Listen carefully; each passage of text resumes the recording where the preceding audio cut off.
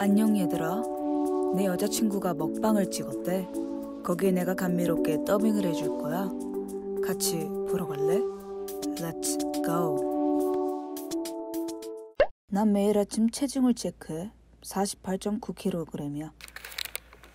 아침 공복에 무조건 사과지. 맛있어. 아니 벌써 7시 45분이야. 아직 난 졸려워. 졸려오니까 빵 먹어야지. 카스타드랑 우유까지. 완전 맛있겠지? 곧 와우를 외칠 거야. 와우. 또 한 번 더 외칠 거야.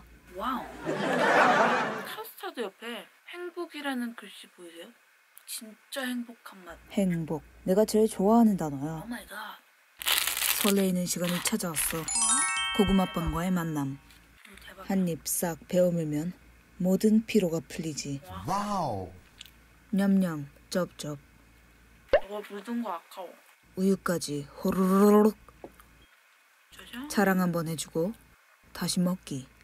이런 빵은 중간이 진짜 맛있는 거 아시죠 여러분? 이렇게. 어머나. 어떡해. 나 지금 너무 행복하다. 여러분 그거 아시죠? 빼빼로까지 가져왔지롱. 먹어줘야 돼. 3개씩 먹어줘야 진정한 빼빼로 러버. 오독오독 바삭바삭. 맛있어. 어떻게 먹어야 제일 맛있을까 고민하며 먹어줘야 진정한 빼빼로 러버.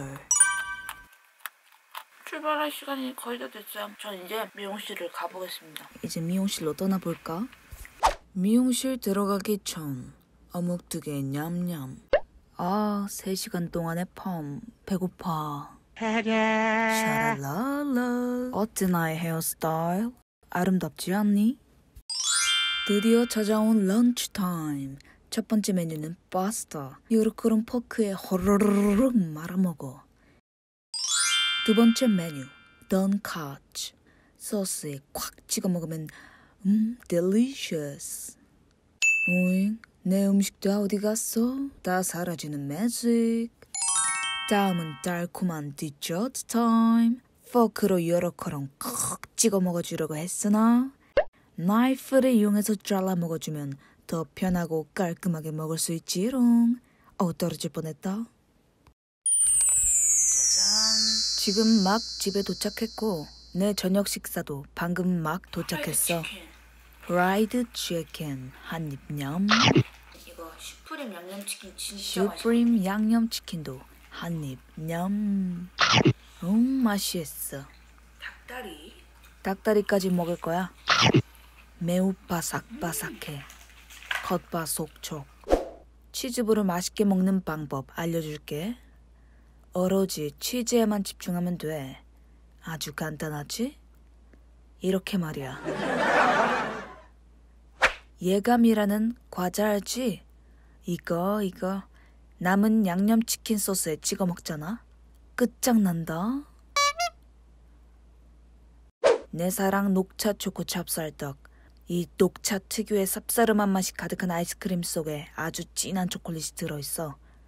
친구들이 이거 맛있냐고 많이 물어보더라고. 난 이렇게 대답해. 앉은 자리에서 간단하게 150개 클리어 가능한 맛. 어때? 단번에 이해가 가지? 나 배불러 죽겠는데 마이 브로우가 밤늦게 족발을 시켰어.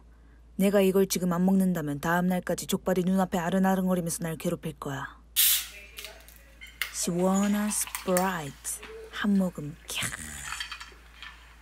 막국수의 면발은 쫄깃함이 생명이지. 이제 고기 먹을 거야. 맛있겠지? 하고 자랑하는 거야. 냠냠. 쫄깃해. 와우. 있잖아. 나 무말랭이 사랑한다. 맛있어. 막국수를 또 호로록 먹어줄 거야. 군침 돈다. 쌈무에 고기를 싸 먹을 거야.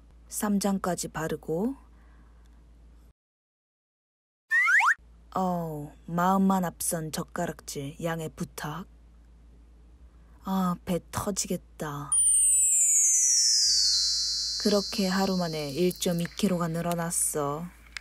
예. 내 여자친구 짱 멋지지 않니? 나처럼 말이야.